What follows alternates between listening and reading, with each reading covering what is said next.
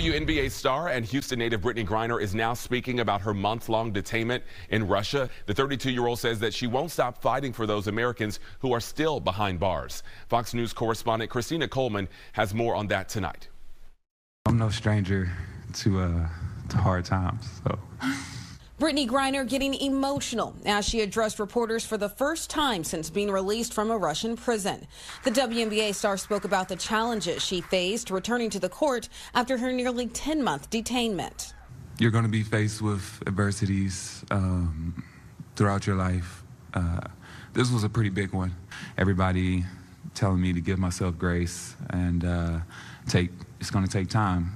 Last year, a judge sentenced Griner to 9 years in a Russian penal colony after authorities allegedly found vape cartridges containing cannabis oil in her luggage at a Moscow airport. She was released in December in exchange for arms dealer Victor Boot. Griner's team, the Phoenix Mercury, now partnering with Bring Our Families Home, an organization campaigning for the return of wrongfully detained Americans. No one should be in any of the conditions that I went through or they're going through. Griner says her agent has been helping the family of Wall Street Journal reporter Evan Gerskovich, who was arrested in Russia on espionage charges.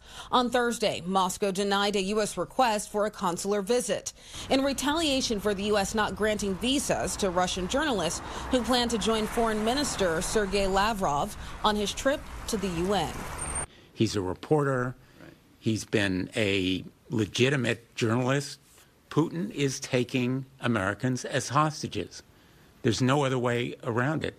As for Griner, she's now writing a memoir about her time in Russia. In Los Angeles, Christina Coleman, Fox News.